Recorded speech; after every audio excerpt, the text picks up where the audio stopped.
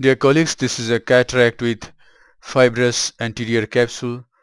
The patient is a 33 years old lady. She has this coloboma iris, and on ultrasonography we could find out that she has total retinal detachment. Now we have planned to do cataract surgery first, followed by a retinal detachment surgery. The retinal surgeon has instructed me to remove the cataract only and not to put an intraocular lens. And here I am, I want to remove just the cataract. The patient had phacodonesis, and it is very difficult to do this case. And since the patient, the retinal surgeon has instructed me to keep the patient aphakic, and he said it doesn't matter if there is PC rent. So here I am, I have not opted for any CTR in this case, and I have done a rhexis, and I didn't do any hydrodissection in this case. Now in this video I want to show how we can manage the nucleus when the capsule is very lax, and the capsule tends to come to the aspirating port of the phaco handpiece very frequently. And here it is, this is inside out hydro. I've chopped the nucleus and I'm waiting for some time so that the fluid goes from inside to outside. So this is reverse hydrodissection. Now here it is. When I emulsify this free nuclear fragment, I push the remaining nucleus behind this fragment which is being emulsified, and thus I protect the posterior capsule. I thank Dr. Adrian from Romania for sharing this tip. When I emulsify this fragment, I just push the rest of the nucleus behind this fragment so that the posterior capsule is protected.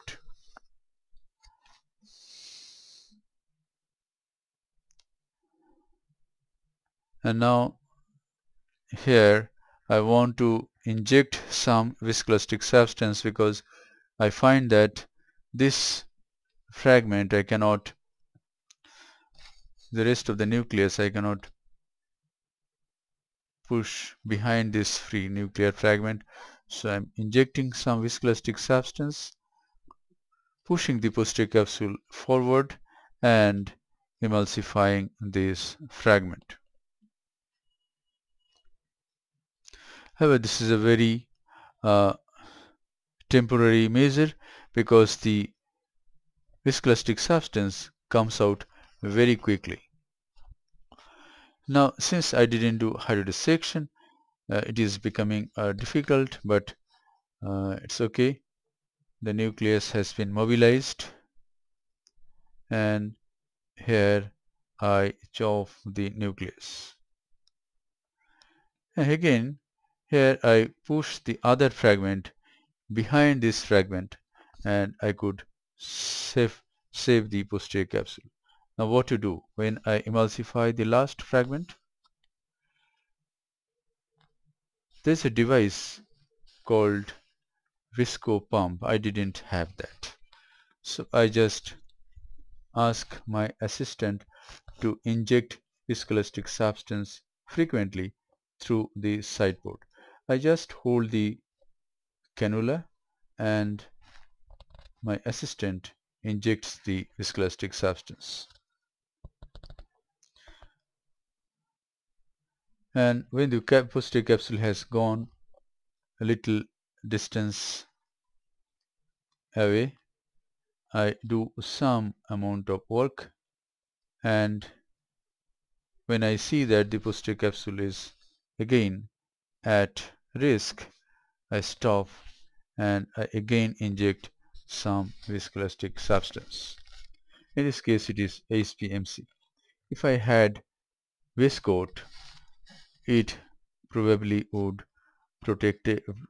keep the posterior capsule at bay for some longer time. Here it is. This last small 3-4 bits of nucleus I just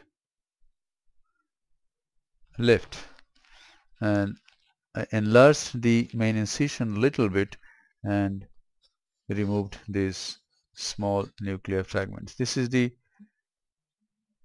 last attempt. I am just injecting viscoelastic substance and keeping the needle there, and as soon as the posterior capsule comes forward, I again inject some more viscoelastic substance.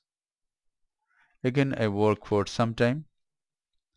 At this time, if I decided to put an intraocular lens, if there was no retinal detachment, then I could have put the IOL first, and the IOL could have protected the posterior capsule. So next time, whenever I see that the posterior capsule is lax during this last part of the surgery, I will inject the intraocular lens and emulsify the last few fragments. Here I remove the 3 iris hooks that I used to dilate the pupil. In this case there are so many challenges. Pupil was small, there was fibrous anterior capsule, and the weak zonule and posterior capsule is very lax. Now these small nuclear fragments will be removed by viscoelastic substance. Here it is. I inject HPMC and these fragments come out through the enlarged main incision. Dear colleagues, in this video you have got a nice tip.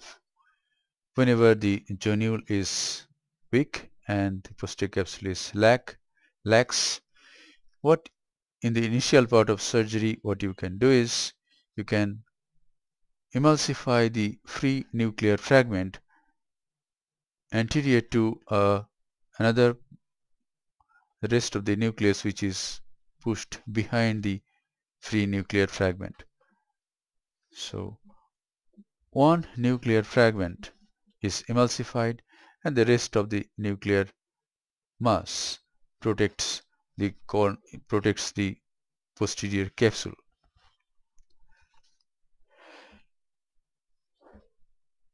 Now the patient will wait for retinal detachment surgery for 1 week, and that's it.